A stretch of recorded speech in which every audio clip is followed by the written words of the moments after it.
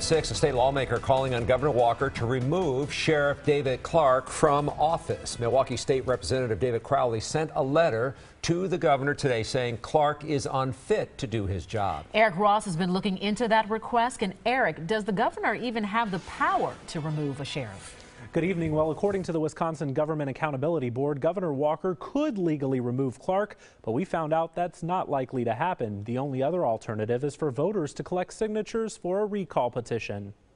There's a new push to recall Sheriff David Clarke following a handful of deaths inside the jail that the sheriff has refused to explain. After the medical examiner's office released an autopsy report showing one of the inmates died from profound dehydration, Clarke allegedly threatened to have the medical examiner's license pulled. Now, State Representative David Crowley is asking Governor Walker to remove Clarke from office, citing Clarke's willful neglect of duties, repeated inappropriate comments, his promotions of violence, and the use of intimidation against innocent civilians. After Dan Black, an airline passenger, shook his head at Sheriff Clarke for wearing Cowboys gear on a flight to Milwaukee from Dallas last week, he was met by 6 deputies and bomb-sniffing dogs. Black filed a harassment complaint. Clarke responded by posting this picture on the sheriff's office Facebook page that reads, "If Sheriff Clarke were really to harass you, you wouldn't be around to whine about it." Black's attorney and Representative Crowley see this as a threat. Under the law, Governor Walker can remove the sheriff for inefficiency, neglect of duty, official misconduct, or wrongdoing in office. Any position, be it sheriff or any others, where they're elected by the people, they're ultimately accountable to the people.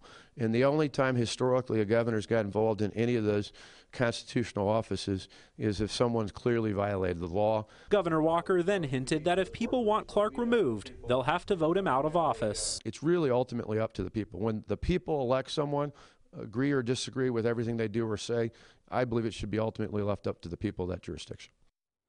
And in order for a recall election to take place, whoever organizes the recall petition must collect at least 25% of signatures that were cast for sheriff during the last election, and it has to be done within 60 days. Back in 2014, more than 332,000 people cast ballots for sheriff, meaning just over 83,000 people would need to sign a petition approving a recall election. That, of course, is also dependent upon another candidate running for Clarke's seat.